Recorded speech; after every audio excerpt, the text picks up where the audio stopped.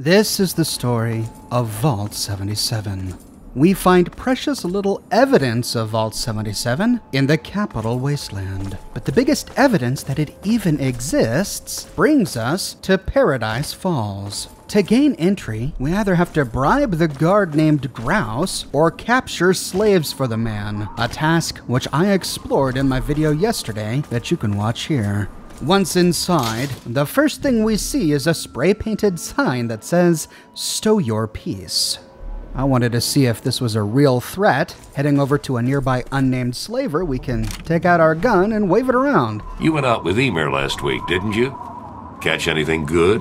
No, it doesn't really matter if we have our piece stowed or not. He's referring to another slaver named Ymer, but we'll meet him later. We see two paths before us. There is one building off to the east. On the roof we see a sign that says restaurant. This must have been a pre-war restaurant at this strip mall. And off to the west, we see two buildings. The left building was called Velma's, maybe a clothing store or another restaurant. And the one to the right was a liquor store. Gazing off to the south, we see more imposing pre-war signs, some sort of starburst sign that says Paradise, and that ice cream boy that we saw in yesterday's video. We'll explore off that way a little bit later, but to learn more about Vault 77, we'll walk on over to this liquor store. We see that since the apocalypse, these slavers now use it as a barracks. Heading inside, we don't see anyone. They're all milling about outside, but it looks pretty well defended. They have a big sandbag barricade directly in front of the entrance. Moving to the south, we see a bit of a refreshment area with some scrap to the southeast, and here we find a power fist. Note that even though everything here is marked as owned, because these are slavers, we don't lose karma by stealing. We don't gain it either, but we can take anything we find here as long as we don't get caught. In the middle of the floor here on the barracks, we see a billiard table, and it looks like these guys are drinking beer, drinking whiskey, and playing a form of beer pong, only with cue balls instead of ping pong balls. I tried my hand at it. I'm supposed to hold E or press Z or something. I'll figure it out later. But turning to the west, something catches our eye. It's blue and it looks like a vault suit. Here we find a Vault 77 jumpsuit. Lying next to the jumpsuit is a holotape that says, "Burn this jumpsuit." But for the holotape to make sense, we need to learn more about Vault 77 elsewhere. Leading up to the release of Fallout 3 in 2008, Bethesda reached out to the guys at Penny Arcade to create a comic set in the Fallout universe promoting the game. The comic they came up with is called One Man and a Crate of Puppets, and this comic introduces us to Vault 77. The Vault experiments were never designed to rescue the people that lived inside them. They were a vast social experiment designed to study pre-selected segments of the population, like Vault 69, where women outnumbered men by 1,000 to 1, or Vault 43, which consisted of 20 men, 10 women, and 1 panther. But we aren't here to talk about those vaults. We're here to talk about Vault 77. Hello? One man and a crate of puppets. 1 hour after the vault door closes... Hey, open up! You forgot all the other fucking people! The lone occupant of Vault 77 realizes that he's all alone. 4 months go by.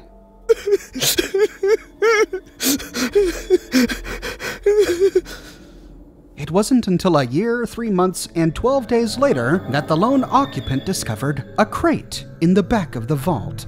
P-13X US government issue puppet ration. After opening the crate... All right, you're a dog, I guess. Some kind of dog? And you're like a king, I guess. The puppets proved to be the man's only company. And at first, they were a simple distraction to pass the time. Bow wow! I am the king. But only 2 months after discovering the crate, each puppet had developed a distinct personality. It's the king's birthday! Oh boy, did you hear that, Reverend Hound? Grandma's going to make a pie. Sometime later, the man discovered that he had accidentally left one puppet in the box. Psst! Hey, what? You can talk? Why are you talking? I don't know. Why are you talking? You talk to me first. He tried to integrate the new puppet into his loving community of puppets, but the new puppet didn't fit in well. The king has been murdered! It's regicide! What happened here? Uh-oh! Sweet Lord, dear merciful God! I need to ask you a question, and you need to be honest with me. Are you sure you want the answer? What did you do? What we did! No, you're a murderer! And you're an accomplice! I wouldn't. I couldn't. You did! Oh my God! What do we do? Reverend Hound! We leave! We leave tonight! Leaving Grandma and Reverend Hound behind for fear that they too would be murdered, the man found a way to open the door to the vault. But he stepped out into the wasteland only to discover that the world around him had changed. This is a big decision, you know. Maybe we should sleep on it. It wasn't long before the man acclimated to his new environment. After all, it was a sight better than the vault he had come from. I expected things to be a lot worse, actually. I mean, yeah, it's a little hot for December, but I'm not really a snow person. I think we're gonna be okay out here, don't you, Mr. Pinch? And he was pleased to find other survivors whom he could talk to. He was fond of sharing stories around a campfire. My vault was horrible. I mean, really bad. Just brutal. It was like being buried alive, you know? Buried alive in a big, clean house with plenty of food and water and puppets. How about you? How was your vault? Could have been better.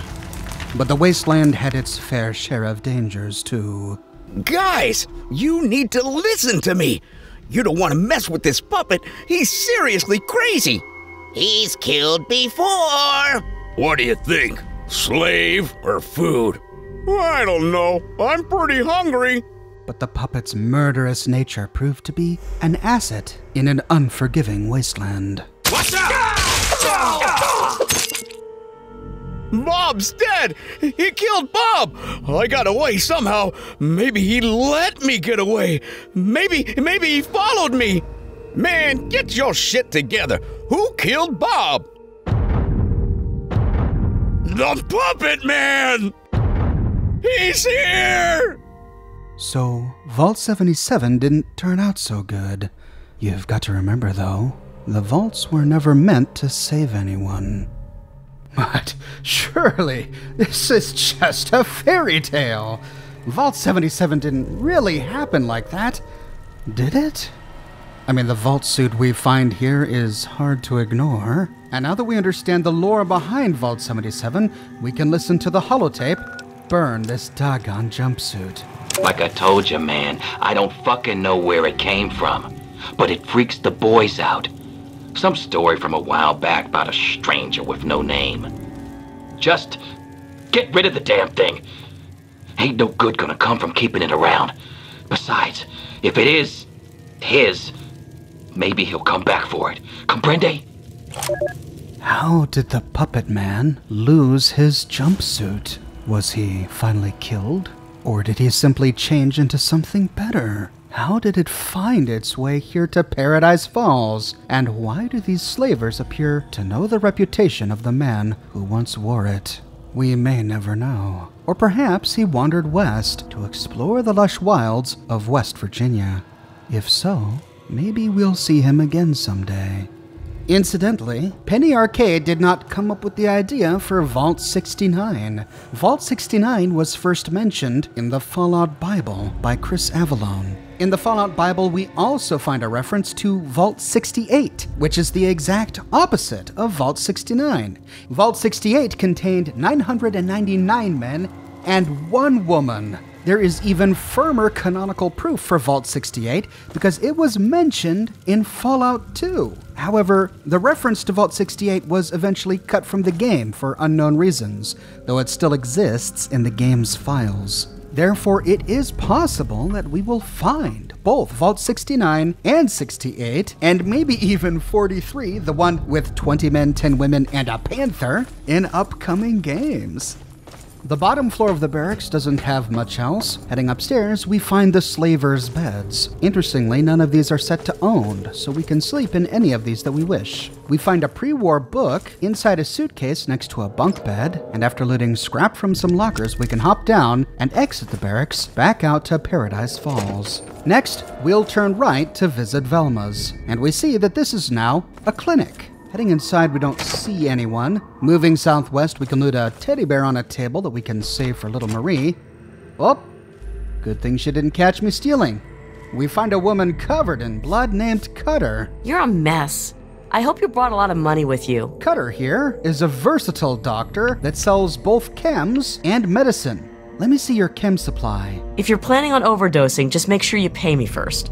For chems, she sells everything we want, but in low quantities. And then we can ask to see her medical supply. I've got supplies if you've got caps. Where she sells everything we're used to and has quite a stash of stim packs. To the left, we see a table with a first aid kit on it that has her shop inventory. And behind a privacy screen, we see a bit of a surgery. Moving towards the door she opened, we see that this is just her bedroom. Lots of burnt books, plates, and even some ant meat on the floor. That's it for the clinic, so heading out, we can either turn left towards the restaurant or right. We'll explore to the right for now. We see that this path leads us to the town square of Paradise Falls. There's a staircase right next to us. Climbing it, we see a big pile of crap. Yeah, crap. And at the top of this platform, we find a slaver with a minigun. One wrong move, and you're going in the meat pen. He'll prove to be a bit of a nuisance later on.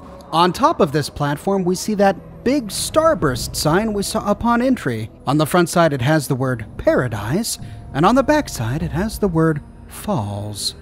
But before going on to the town square, let's head back around and explore this restaurant. The restaurant, however, is now a shop called Lock and Load. And opening the main door, we see its proprietor standing behind a counter named Pronto. You need a new shooter, chica? You need guns? I got guns. You need armor? Got that too. So long as you got the caps for 'em. Do you make a lot of your own stuff? Yeah, pretty much. Take it apart, put it back together. It ain't hard. Sometimes I design my own weapons too. You guys are pretty isolated. Where do you get your supplies? Well, the guys usually bring in what they grab on missions. I mean, you always got to kill a few people when you're gathering meat. You know, they've got some guards. The dad thinks he's a hero and pulls a gun, whatever. So they bring that crap in here and trade it. But mostly the only stuff I get is from these guys. And they keep the good stuff for themselves. So you pretty much get the leftovers? Yeah, pretty much. Greedy assholes. I don't know how I'm supposed to pull down a living over here when they don't trade fair. They keep the good stuff. No wonder your selection sucks. Hey, man. Rude. You don't like it? Shop somewhere else. Tough break, man. Well, let's talk about something else. Yeah, no one wants to hear me bitch about my problems. What else do you need, man? Let's see your inventory. Sure thing, Hoss. If you see anything you want, let me know. And man, he wasn't kidding. This inventory is downright pathetic. A couple of baseball bats and a 10mm pistol in his weapons inventory, low-level raider armor in the apparel section, 5 stim packs, and 7 10mm rounds. Ah, this is horrifying. However, when we ask him to repair our weapons... No problem, but I'm not going to use any of my stock for parts. We discover he has a repair skill of 85. This is the highest repair skill I've seen in the Capital Wasteland. The only 2 I've found that were higher was Haley from Haley's Hardware near Point Lookout and Soma from Mothership Zeta. So it's great to take advantage of him while we can. Well, look, if the raiders aren't treating you fair, why not put a boot up their tushes and take the good stuff? Because there's only one of me, man. I know you're new here, but you piss too many people off around here and you'll have trouble on your hands. And by trouble, I mean end up in the pens or hanging from the sign out front. No thanks. But if you know of any way I could get some better stock in here, maybe we could work something out. It'd give me more to trade and give those animals out there more reason to open up their pockets. So what would it take for you to get some decent supplies? I'd have to have some decent supplies to trade for them. If I have more things that these douchebags want, they'll bring me better stuff to trade. But you know, I'm a one-man operation here. Not like I get out a lot. Pretty much my business is at the mercy of assholes. Fucking free market, man. Tough crap, man. Now shut up and some of the stuff you already have. Yeah, whatever, asshole. Shut up and buy something. Oh, well, that does sound pretty rough, but hey, that's business for you. Yeah, it is. Is there anything else you need? What exactly do you need? Maybe I could bring you some stuff to trade. Yeah, I know. I could really get this little shithole going if I had some better stuff. First things first, bring me some Chinese assault rifles. People always need them for parts. 20 should get me going. I'll trade them off and I should be able to improve my stock pretty fast. Yeah, forget that. I don't work for you. Well, whatever, man. I don't need to like you to do business with you. If you want to get something going, you know where to find me. Did you need anything else? Well, what's in it for me? Well, I can't really kick much your way right now. But once I get running, I'll be able to offer you much better stuff. And, of course, as my business partner, you'll get a discount on everything. Sounds like a good deal to me, man. All right, 20 Chinese assault rifles and we're in business. Just bring any you find back to me. Any piece of shit will do. I'm just going to be breaking them apart and trading the parts. You know where to find me. With that, we get the unmarked quest, The Economics of Violence. We need to bring this guy 20 Chinese assault rifles. Heading back to Megaton, we can grab our stash of Chinese assault rifles, and bringing them back to Pronto, we can say, let's talk about those Chinese assault rifles you were looking for. Yeah. You got some? We can give them to him in any quantities we want, up till 10. So in order to complete this unmarked quest, we have to give him 2 stacks of 10. All right, I'll just take them off your hands then. But I still need more. Come back when you have some to trade. Once we give him the final stack... That should be it. Give me a few days to spread the word around. I should be resupplied pretty quick. Thanks for your help, man. I could never have done this without you. Just for you, a 20% discount at the new and improved Lock and Load. And just like he said, if we inspect his shop inventory now, it hasn't changed. It's still really disappointing. However, coming back a few days later, I actually had to wait 3 days, we see that his inventory is much improved. His weapon selection is far greater. He even includes miniguns and silenced pistols. He sells combat armor, advanced radiation suits, and I even found a T-45 power armor helmet. And he sells every ammunition imaginable, except for Mesmatron ammo. That 20% discount is a huge boon for anyone needing to stock up on ammo. However, depending on the choices we make later in this series, he might not be here for long, so it's probably a good idea to stock up on ammo now. Exploring his shop here, we see a number of weapons laid out on a table that we could steal as long as his back was turned, and over in the northeastern corner we find a skeleton in a cage. And it must have been his birthday when he was caged. We see that he's wearing a party hat. There's a workbench here, and heading behind the counter, we see a number of ammunition canisters, and he keeps his inventory in a locked locker. We'd have to get the key from him somehow. Opening the door against the eastern wall brings us to a hallway which leads to another door bringing us down into his basement. And this functions as his bedroom. We see a number of excess cages being stored down here. His bed is in the southwestern corner, and we find a skeleton lying on the ground next to a bathtub and a music stand, though she's missing a leg. Oh, there it is, in the tub with a combat knife. These slavers. But before we do anything about this, we have to play their game. With Lock and Load fully explored, we can head back outside. Passing the barracks and the clinic, we can head southeast to the town square. Off to the southeast, we see a ruined pre-war cinema, and standing on a balcony overlooking his kingdom is the leader of these slavers, Eulogy Jones. Eulogy Jones! He is flanked on either side by his own personal slaves. We'll meet him a bit later, but first, turning around, we can explore this open area. We see that it used to be a robotics parts store. We see a ruined sign that says Robco Parts, but now it appears to be a restaurant. We see a big green sign that says food. However, as we get close, we overhear a conversation. This is the last time I tell you, no more. Please. No, I didn't. I swear. This is your last mistake, little bartender. Over here! Where?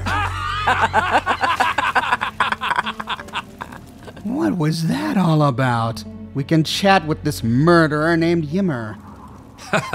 Hello, I am Ymir. Why did you kill that bartender? He put water in my vodka to make more caps from me. Make the drink weak. Try to charge me more. Maybe the next bartender, he won't be so stupid, huh? Where do you come from? Does it matter? It only matters where I am, and that is here. I have my boy, my friends, plenty of caps, and strong drink. Why would the past matter when now is so good? A man who lives in the present, and as such, he immediately walks over to flirt with another slaver. Red, I want to ask you something. Oh, good. I always love questions from my favorite smelly barman. I am always friendly, and yet you are always, well, kind of a bitch. Ymir, let's be honest. I'd sooner die than let you anywhere near my bunk. But feel free to send that boy of yours anytime. Ah, Red, this is why I like you. Always making jokes. You want a drink? Honey, I'll take anything you feel like paying for. The woman who rebuffed him is Carolina Red. Why, look what we have here. Some fresh meat, right out of the wastes. You just want to go ahead and jump in the pen with the others? Or should I beat you senseless and drag you there myself? Why are you so daggone mean? I ain't mean, not by a long shot. You want to see mean? You should have met my daddy.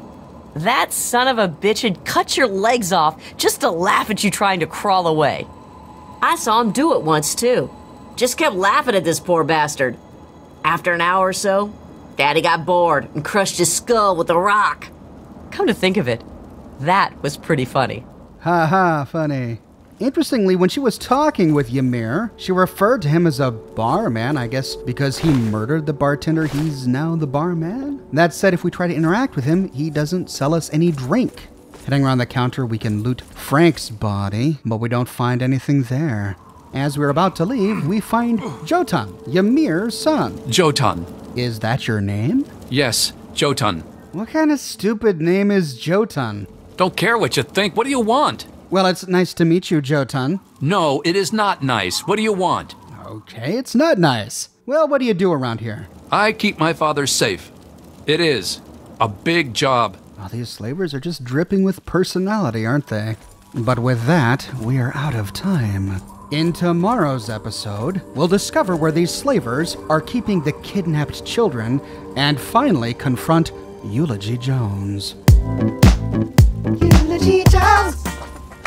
I publish many videos each and every week, so if you want to make sure you don't miss my next episode, be sure to subscribe and to click that bell notification button. I have a shirt shop with a wide selection of unique shirt designs that you can't find anywhere else. My designs come on shirts in a variety of men's, women's, and children's sizes, and in a wide array of colors. You can also get them on other products as well: smartphone cases, mugs, pillows, posters, prints, etc. So if interested, you can find a link to my shop in the description below, or you can click here. If you like what I do and you want to support me in a more personal way, consider becoming one of my patrons on Patreon. But more than anything, I'm just so glad you're here watching this video with me today. Thank you so much for watching, and I'll see you tomorrow morning bright and early with a brand new episode. Squirrel and Penny, we aren't supposed to be here. We gotta get back home. You gotta help us get out of here.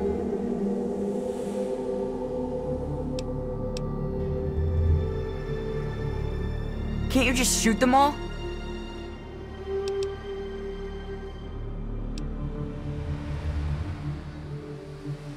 No?